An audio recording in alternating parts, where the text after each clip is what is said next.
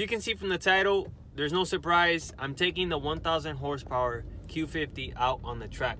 This car doesn't have a roll cage, so I'm trying really hard not to get kicked out of there. So I can't trap anything over 135. I'm gonna try to do a couple 60 to 130s, dial that in, and then do a few launch control passes to like maybe an 1/8 of a mile. After we dial in the 1/8 mile, then we're just gonna go full send and get kicked out of the track. Hopefully we make it into the 9s. We won't get kicked if we don't cross over at 135 or below 9.99. Well, we were finally able to take the car to the track, but we unfortunately ran into obstacles and issues that made it difficult to make strong passes. So let me briefly explain what happened. Right off the trailer, the first pass was supposed to be a test 30 gear pull, but the adrenaline rushing through my blood clouded my mind. I ended up doing a 2nd gear pull, and I banged the gears to the finish line. I don't think you have any idea how fast I really am. I'm fast as boy.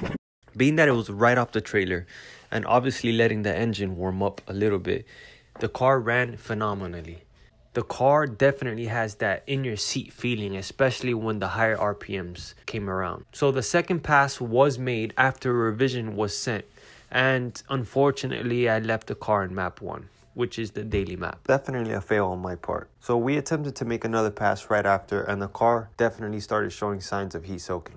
The car started to lower the boost pressure as a safety feature. We kept trying everything to cool the car down, but we were not as prepared as we should have been. Although these turbos are not gigantic, they do generate a lot of heat. And with our intercoolers sitting over the engine, this car does get heat soaked fairly quickly. Coolant temps were about 220 degrees plus. Oil temps were over 210 degrees. Charge temps were hovering around 150 degrees. And the car does currently have an AMS heat exchanger. Every time we tried to make a pass, it would get slower. I also started noticing the car would hiccup on the top of 4th.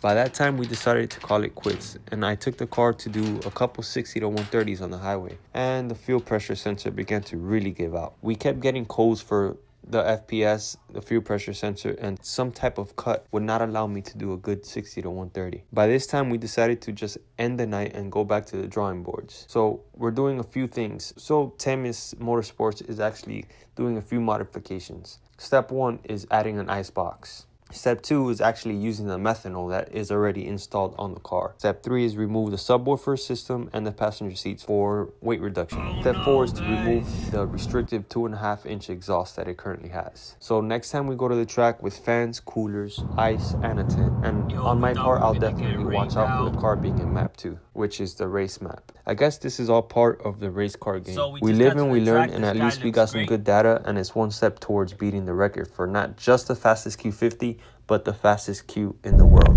Guys, I'm freaking nervous as hell.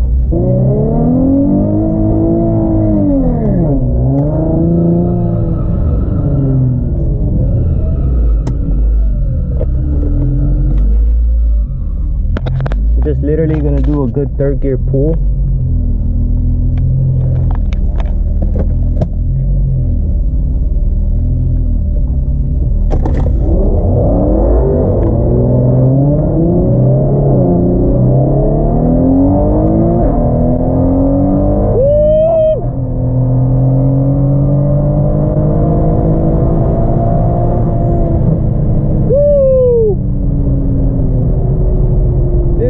Pulls, bro. There you go. Thank you. Oh shit! Literally just rolling into 3rd.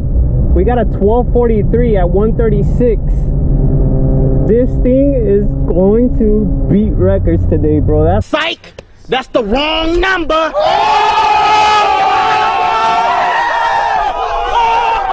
Right now we're just tuning in the 60 to 130, and we're gonna start launching harder little by little. The track is extra sticky. This thing is hooked, so we're just gonna wait on the tuner to let us know how it is. The log, he's probably gonna turn it up, and we're gonna start going at it a little harder.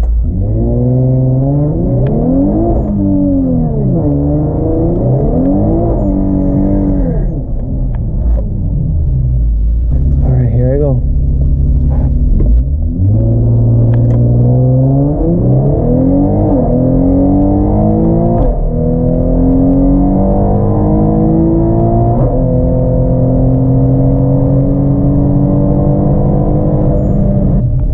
really slow. I didn't log it, man. I freaking forgot. Thank you. All right, so I freaking forgot to log that pass. But yeah, but they only ran 118 and 12 seconds. I don't know. It felt really slow. Were you in map 1? Oh, maybe that's what I did. You ran it in daily map probably. It was daily map for sure. Oh yeah, I was in the daily map. What an idiot. Yeah, run it again. Run it back. All right, I'll call you back. At least oil temp will be warm this time. All right. Wow. What a buffoon.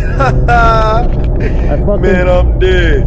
Estaba haciendo el burnout, estaba haciendo señales para que lo Se me pusieran, olvidó, man. Hey, voy a levantar el hood. Si quiere, camina conmigo hasta allá until right before the burnout. You can close the hood until I get to the burnout box. Okay. And then you can close it. Well, guys, I ran that pass and I forgot to turn on the camera. Fucking A. 10.86. 60 foot is 1.9. Alright, so we have to get that dialed in. We gotta let this baby cool down. So the car is pretty heat soaked, guys. Charge temps are 124, man. Like, that's the thing. Like, these cars get so freaking hot. With an inner chiller, you never see this. The charge temps drop dramatically back to like the 40s. Eric, put the hood up and then put it down when I get to the burnout box.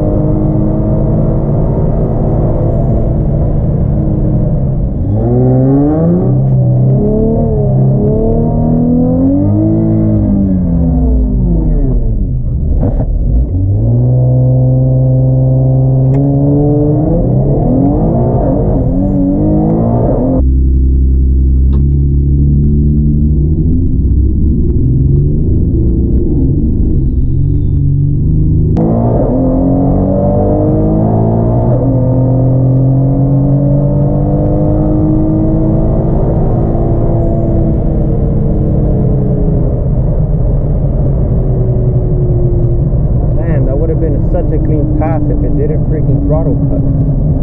Hey. Yo, you over revved first gear. But I shifted and it was second gear that cut.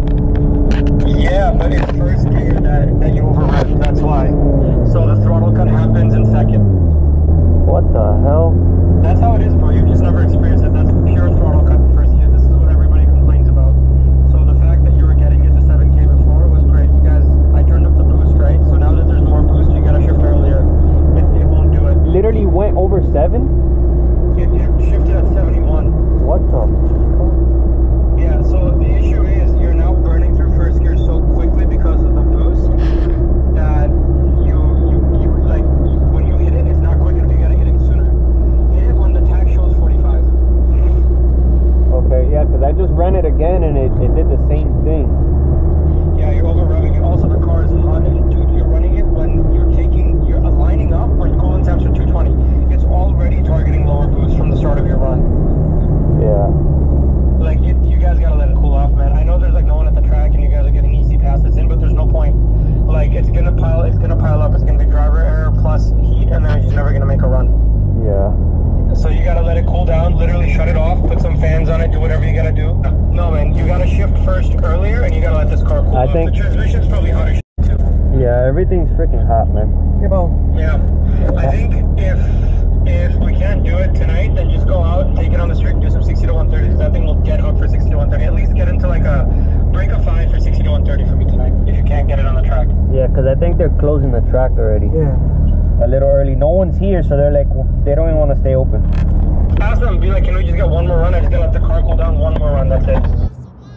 Well, guys, it's 12:53 a.m. right now, and couldn't really get any good clean passes in. For the most part, you know, we got into the 10s until it started breaking up.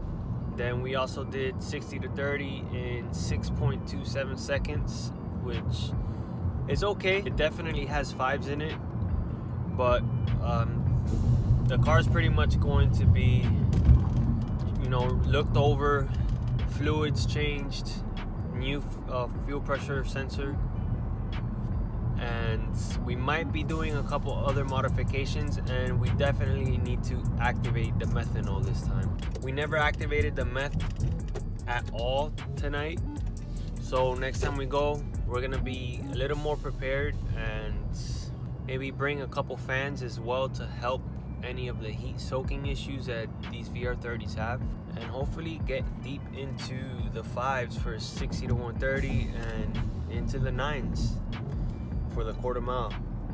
We didn't accomplish what we set out to accomplish.